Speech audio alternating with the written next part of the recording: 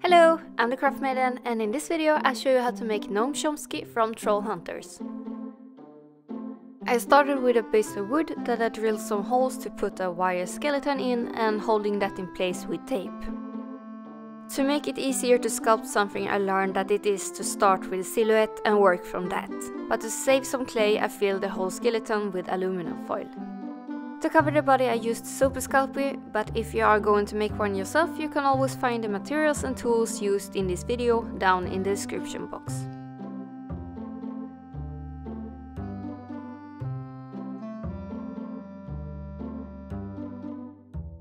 When I was happy with the silhouette, I marked out where to place the eyes. For eyes I used a pair of glass beads. Something to think about is when sculpting using beads, make sure it stands heat like glass or stone. If it is plastic, it will probably deform or even melt. For the nose I made a small ball of aluminum foil as filling and a wire to stick it into place. And as I'm sculpting, I always look in on the silhouette to see that everything looks okay. And if it does, it's time to give Chompsky some shapes.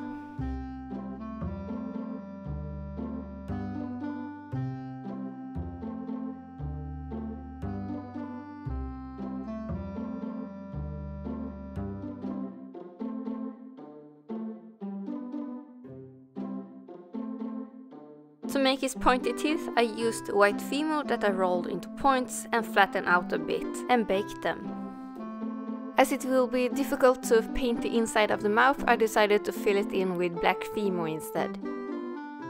To add the baked teeth, I used liquid Fimo as an adhesive. That is because unbaked and baked clay has sometimes problem to stick to each other.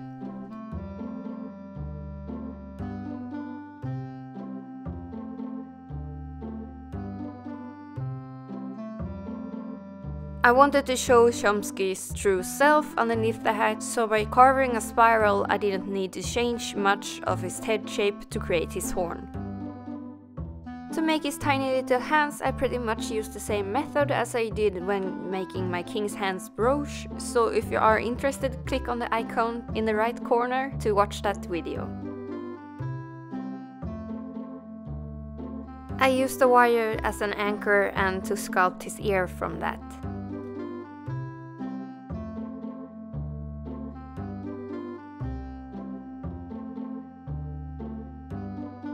To be able to sculpt his legs, I needed to take off the base, but I did use it to check on the length every now and then to see if they were the same and to get his feet as flat as possible. Before baking him, I added a bit more clay to his neck as a base for his hair. When he cooled down, I began with his clothes. As I wanted texture to it, I used a piece of fabric that I pressed onto the clay to transfer the pattern. As it's easier to paint over clay in sort of the same color, I used black Fimo that I rolled out in a thin sheet and used liquid Fimo as an adhesive.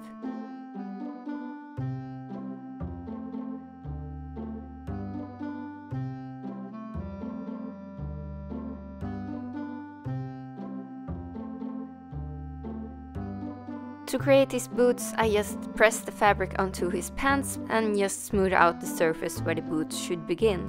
Then I rolled out a thin piece of clay and added it where the boots should start and smoothed that out to create a border between the two. Then I repeated the same on the arms, but there I also added some creases to mimic fabric.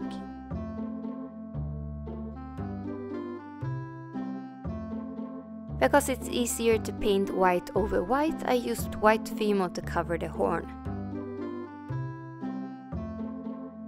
Before baking him again, I just dragged the fabric in long strokes along the spiral to create some textures. Because I baked him again, I don't need to worry about losing any textures on the arms and legs and the horn as I finish off his jacket.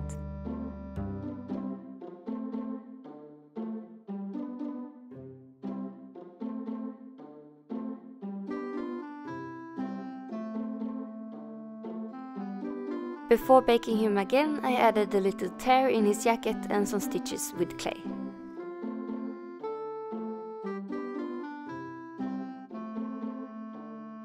When he cooled down, I gave him a pair of eyebrows.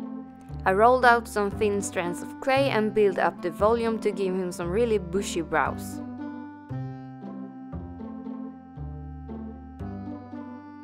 But I did also leave some room behind them to fit in some fabric for later on. And before baking him again, I made his belt buckle and baked it in the same time.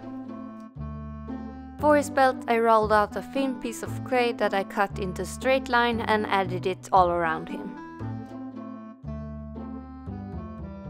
And because the belt buckle is already baked, it's easier to get into place.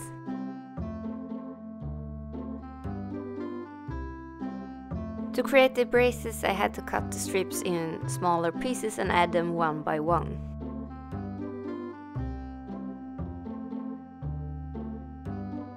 And for the buttons, I used small pieces of clay and the ends of some pins.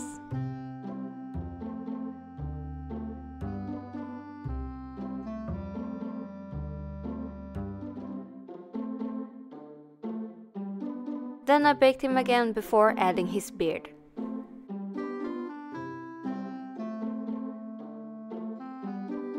To create some hairy textures, I used my sculpting tool and a hard brush and went all over the beard. Then I just repeated the same method on his moustache and hair. His hair is quite curly around his ears, so I just added some one by one until I was satisfied.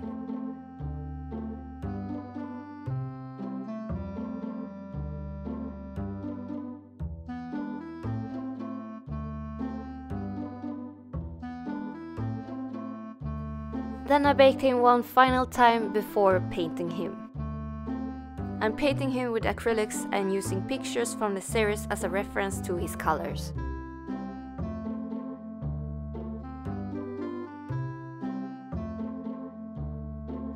And to give some life in the paint, I'm just adding highlights and shadows.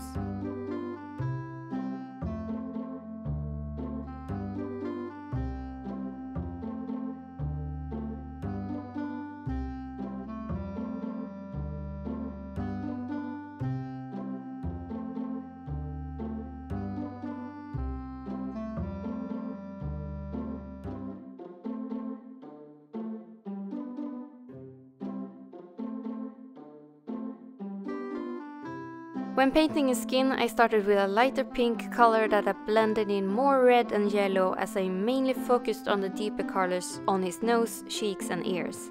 And trying to fade the paint into each other, I get a nice gradient from light to dark.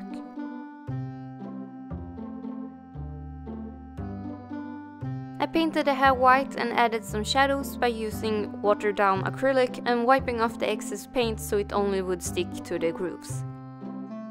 For the horn, I mainly focused on giving it dimensions by painting it darker at the bottom and lighter at the top, all around the spiral, and in the light grey paint I added a bit brown for a more bony effect.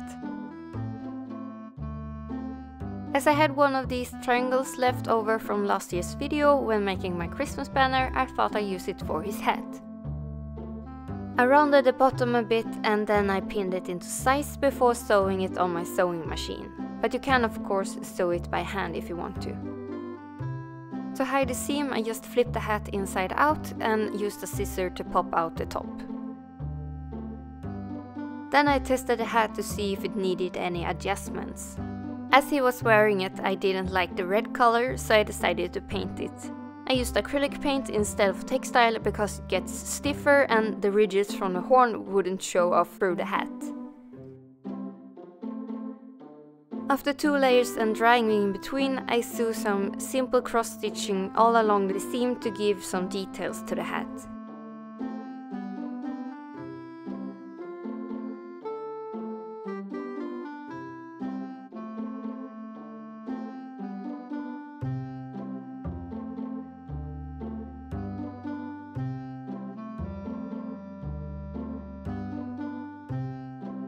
To secure the ends, I just knotted them together and tucked the ends in all along the seam to hide them. And sometimes the needle just sticks to the piece, so I use a plier to just pull it out.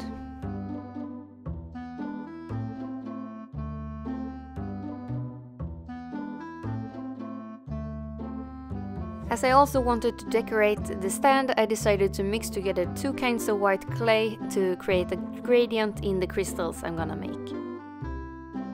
So I'm cutting smaller pieces that I then cut irregularly with my scalpel to create some crystals.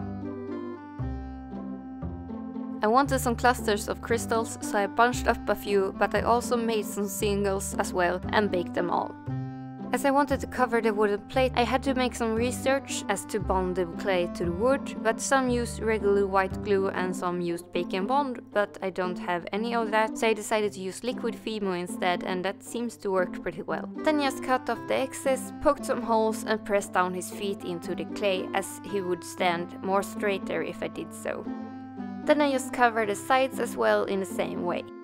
Then I just added the baked crystals to the base with liquid Fimo.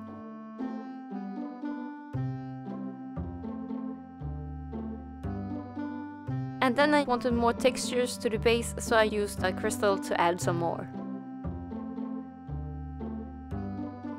And to give more support to the clay crystals, I added a bit more clay underneath and used my sculpting tool to add a bit more texture.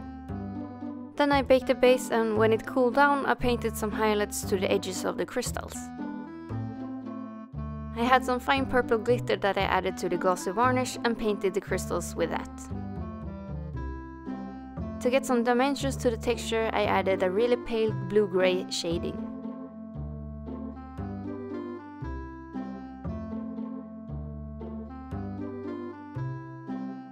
Before gluing Chompsky to the base, I painted everything with varnish. For the skin and textiles, I used a matte finish and satin varnish for the rest, except the belt buckle and buttons that I actually used glossy varnish. As my scalpel broke, I used it to add the super glue to his feet.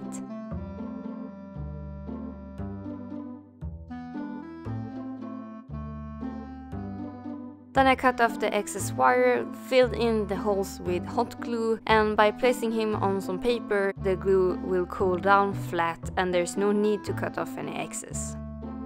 To finish off, I glued on a piece of white felt, cut off the excess, and Chompsky is finally done.